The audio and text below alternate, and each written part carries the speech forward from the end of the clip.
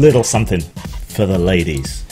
Now, I'm also available on alternative social media, on MeWe, James Desborough, all one word, on Minds, Grimachu.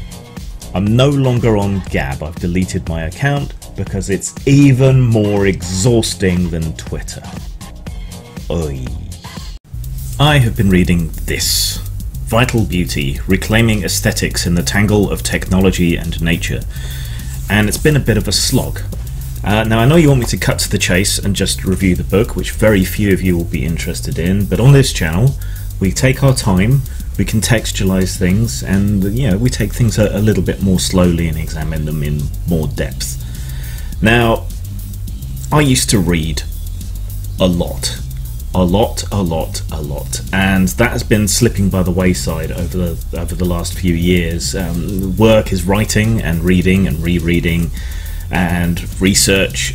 I do a lot of reading for that, so recreational reading has just been kind of let slide, and so I'm trying to make time, force myself to spend at least a little bit of time reading every single day to get back into the swing of it, because I used to love it. I used to devour books. I once got through the entire Lord of the Rings in 2 days. That's how much I used to read, and it's good for your own writing to read. And I seem to have picked something particularly difficult to read to start with. And if you follow this channel at all, if you follow me on social media at all, you know I don't have a great deal of respect for philosophy. I consider philosophy to be virtually as useless as religion. Where philosophy is perhaps useful is in mapping out areas of vagueness that science can then follow up on and give us actual answers to. And similarly, while I studied art, I did not end up pursuing that as a career, and when I was studying art I made deliberate efforts to avoid art history and critical analysis and just to concentrate on the actual doing of art. It's been very useful in my career when I hire artists and so on, and I think I have a good visual aesthetic for the things that I do. So yeah, the first book that I read in the year is basically a collection of philosophical essays and treatises on the nature of beauty and art. So combining those two things that I haven't really liked very much. So yeah, it was a slog. Capsule review, mostly gibberish. Sturgeon's law very much applies here. So the idea is that it's trying to define, understand, and map aesthetics and beauty in this new world in which we find ourselves, where technology and nature collide. What is vitalism? What is vitality? What is this quality? How is it manifest? So there's some historical essays, some modern essays, some studies, and so on. So what is beauty? It's both easy and very difficult to define. Human beings tend to react well to symmetry and cleanliness, bright colours, things like that, right? And it's easy to see the evolutionary psychological path by which we might have evolved to recognise these things as beauty in another human face. Symmetry, for example, in fruit, bright colours, the bright kind of smell. Some of these things seem to come in naturally, some of them have to be learned, like you have to be taught to hate the smell of shit. For example, that's not something that comes naturally, as anyone who's had a toddler who's played with their own poop will know all too well. And there are certain qualities that seem to transcend all cultural and national boundaries in art. There are things that people like. There are studies that have been done. If you want to do the absolute most milquetoast, most surface level popular art you could think of, what you need to have is a pretty, mostly natural landscape with some people doing something in it, and that's consistently and constantly rated the most highly by the general public around the world. So that there is a common human concept of aesthetic. But then culture kind of gets in the way, and analysis and interaction. Someone tapes a banana to a wall, most of us dismiss that as not art. The people who are educated in art, perhaps, who know about Duchamp or the various modern semi-anarchistic small a art movements that have gone on, surreality and so on. They can analyze it, and they can try to figure it out and realize what the artist intended, right? But you have to be educated to appreciate that kind of art, and you don't necessarily get educated the same way. You're not necessarily going to agree. It's non-representative is the issue.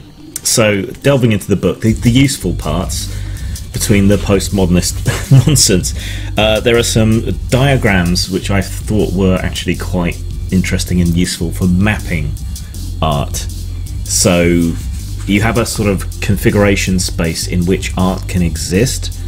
So an aesthetic can be neat, but if it's too neat, it becomes monotonous. It can be ugly, but if it's too ugly, it becomes too chaotic and off-putting. If it's too complex, then people find it incomprehensible, whereas if it's too simple, people find it dull and superficial. So there's a sort of sweet spot space in which art can exist, but your taste may not map to any of these particular things. And there's various incarnations of this chart. For example, you can think of examples. I think ugly things can be beautiful, or at least can be aesthetic. If you think about a horror movie makeup or something that's really intricate and well done, you could admire the craftsmanship. You can appreciate the sensations of disgust or fear or whatever else they might be bringing out in you. But real violence, someone's real leg torn apart, it goes too far. Similarly, something pretty like a nice little cottage in the country, we can all appreciate the beauty of that. Well, most of us probably can. But when they surround it with garden gnomes and other tat, it becomes twee, and that's too much that way. If you take a simple thing and blow it up to an enormous size, like a cube or something, you blow that up massively and paint it a bright primary colour, that can become art just through the sheer scale of it, even though it's something really simple. Or if you carve something mundane like a Monopoly piece out of a grain of rice, the smallness can make it beauty. So there's all these different interacting forces, but they all exist within this space that we can say is the configuration space of beauty, or at least aesthetic appeal. There's some of the essays in this which treat vitality as some sort of ineffable quintessence of life. There's a theological definition of vitality which does absolutely nothing for me, obviously. And then there is a more scientific way of looking at it, and then somewhere in between is the idea that vitality comes about through motion and interaction. A lot of art is very static. I mean, reading, there is the act of reading, so you're moving through the story, so there is a vitality there. Computer games react to what you do and you react to what they do, and there's a feedback loop, and so that's an interactive and vital art form. But even paintings can be vitalistic. If you think about the Impressionists or other art that is representative, just partially abstracted, even when people are really trying to represent the reality there, it's imperfect. And so your brain and your mind is engaged in trying to interpret the artwork as reality. It's almost as if your eyesight has gotten worse and you have to squint to pick something out. It takes extra processing time, so there is an amount of interaction there. But this new definition of vitality, of life, in art very much seems to be centered around this concept, at least in the parts that I liked, seems to be centered around this idea of interactivity and meaning. So it's the interaction with the art that is the place in which art takes place, if you will. It's your interpretation, your reaction, your interaction, the meaning that you layer upon it. So from that context, something like a meme is high art, really. You're taking something that already exists with a certain amount of meanings, you're mixing it up with other meanings, and it exists contextually in time, but it's very fleeting. But that view of vitality, a non-mystical, non-theological concept of vitalism, of being current and interactive and moving and changing, that makes sense to me. And then the one section of the book that I really liked was an interview with Arjen Mulder.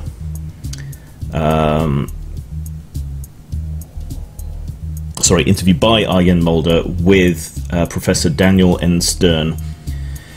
Psychology rather than social studies, so wibbly wobbly, but not quite as wibbly wobbly as other things. And he's trying to define vitality and life without recourse to these religious definitions. And he believes that sense of life that we get from a human body when it's alive and what's absent when it's dead is a whole host of subconscious cues: the slight rise and fall of the chest, the sound of the breath, the pupils focusing and refocusing constantly. There is something there in living beings, in living things, that we detect subconsciously, that we recognize as life. So the life vitality is this emergent quality of interacting systems that we may not even be consciously aware of. So what do I take from all this? Well, you know, I work in interactive art, games. I write. That's interactive, just to a lesser extent.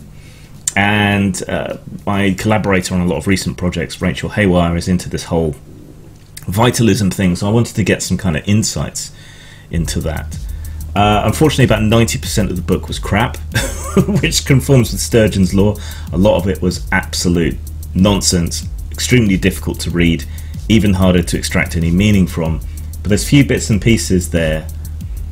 Give me an idea of what this configuration space of art can be, and a secular vision of vitality, which suggests to me that I need to encourage more interactivity and to try and exploit rather than to resist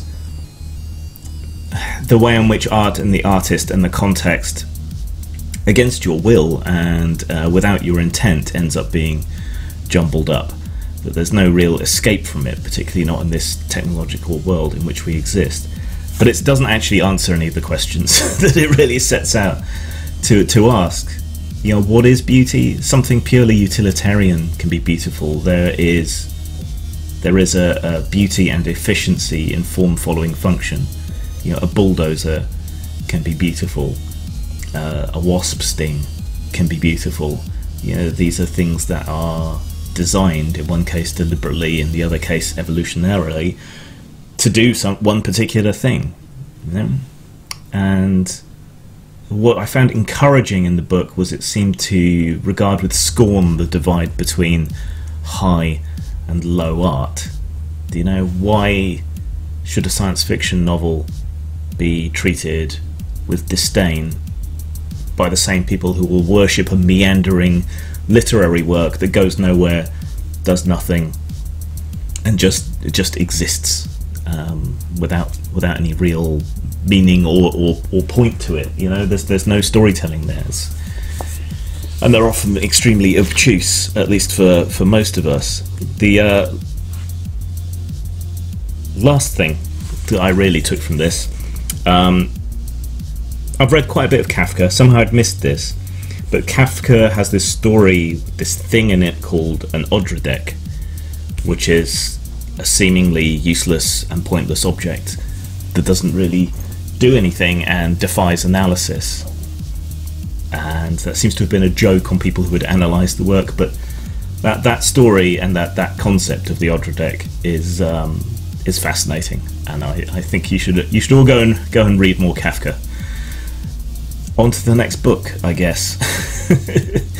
Yeah, that was a rough start to the year. Zang. Postmortem Studios sells a wide variety of stock art, well over 500 pieces, many of them by RPG industry veteran Brad McDevitt. These are available for you to use in your personal or professional projects, whether stories or games or anything else. Check us out at rpgnow.com.